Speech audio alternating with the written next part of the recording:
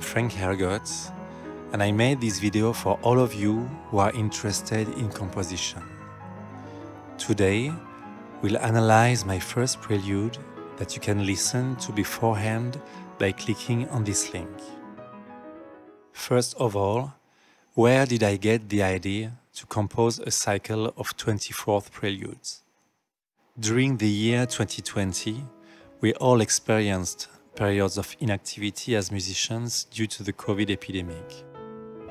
As far as I'm concerned, I used this time to materialize a project that had been nurturing for 2 years already in my head, to compose 12 preludes that I wanted dedicated to my father who died in 2018. 12 other preludes followed dedicated to my mother, because as tradition dictates, and embodied by the genius of Bach, Chopin, Debussy, Rachmaninoff, and many others, the preludes generally form a cycle of 24 pieces, sometimes divided into 2 volumes of 12 pieces. I chose to compose preludes for different reasons. They are short pieces, parts of a cycle but nevertheless independent. They offer great freedom of writing since there are no constraints of form, tempo, or writing. I also like the idea of being able to compose different short pieces with very contrasting characters. Usually, when I compose a type of work that fits into a tradition of so-called classical music, I start by listening to as many references as possible. I select the works that touch me the most and put together playlists that I listen to and repeat. At the same time, I study the scores to understand more in depth the different possible writing methods, the melodic, harmonic, and rhythmic vocabulary. Regarding the ideas that are the basis of each of my compositions, they usually come to me in 3 different ways. 1. By improvising and recording my playing. 2. By listening to music in which one aspect will be the trigger. A melodic fragment, a rhythm, a writing process, a stylistic element, a harmony, a harmonic sequence, etc. 3. By simply humming and jamming in my head. In the case of this first prelude, the main idea came to me while improvising on arpeggios in mirrors, or in other words, in opposite movements, one ascending arpeggio and the other descending. Quickly, the idea of this harmonic sequence E major and C major came to me.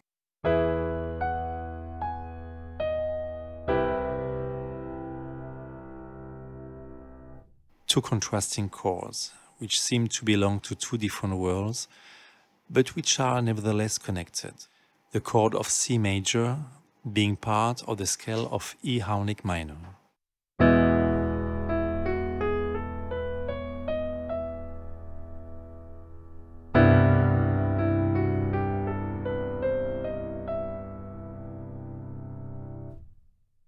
As I wasn't sure how to develop this draft composition, I used it as it was initially for a jingle of one of my YouTube channels.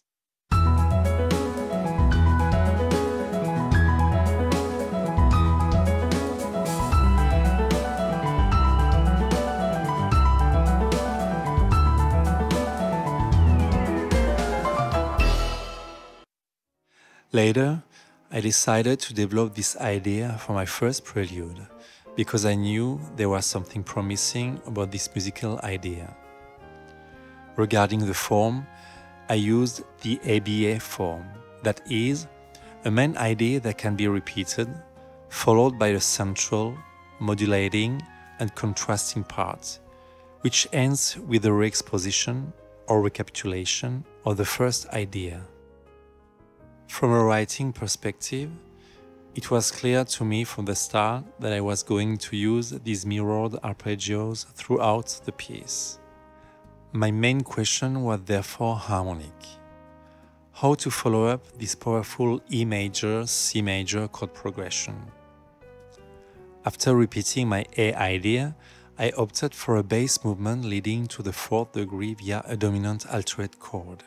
Classic sequence, but which had the advantage of maintaining the heroic character of this prelude.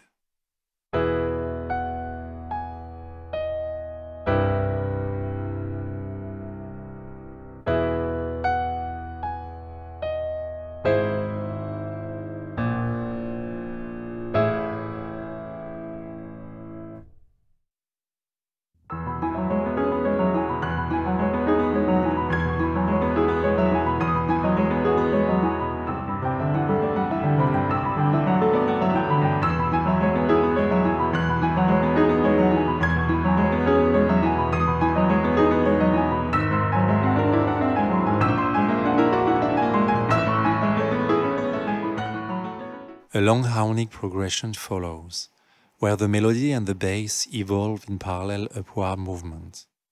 This harmonic sequence is mainly composed of reverse chords, which has two advantages. 1. To have a melodic bass line, very important. 2.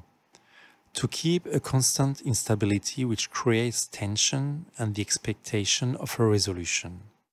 It's a process that I use a lot in my compositions.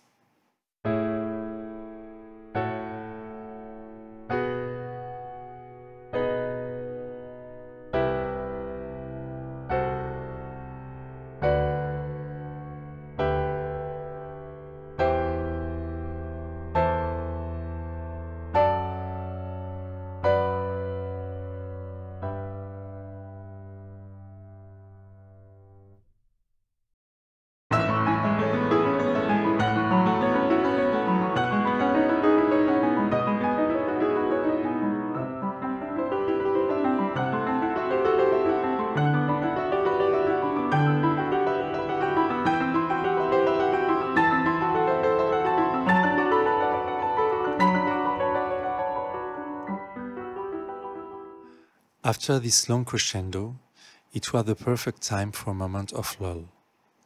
Reversing the E minor chord over its third contributes to the airy and mysterious character.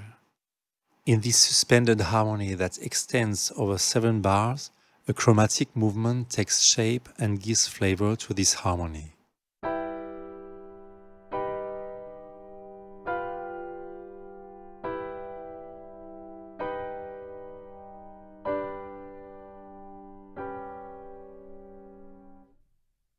This chromatic line is an idiomatic twist that can be found in many works.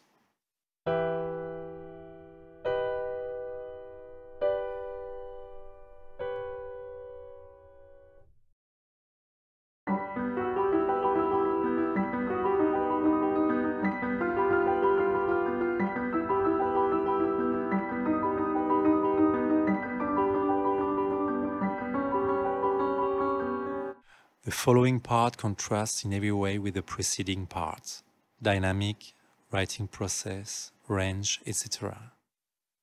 The harmonic progression is mainly carried out by the ascending movement of the bass.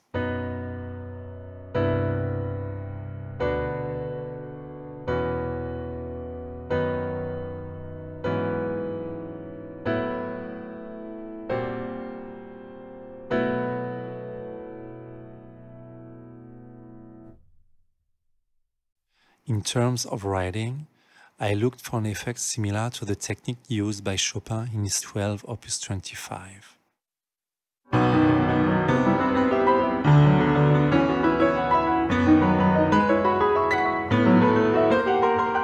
This B part concludes with a dominant chord that mirrors previous movements and opens the way for re-exposure in a fortissimo dynamic.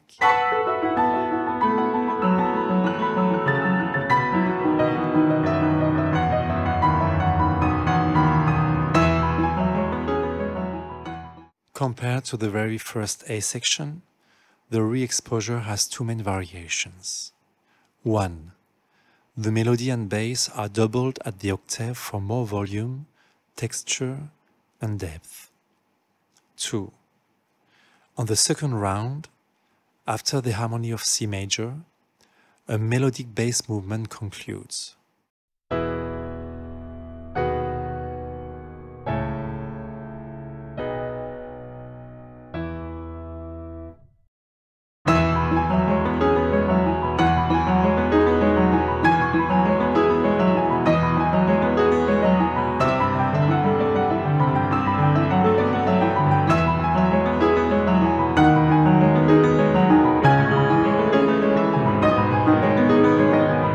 Finally, the coda, composed of an upward movement, creates a crescendo effect. 3 consecutive intervals of minor seventh, transposed by a fourth, give this modern tonality.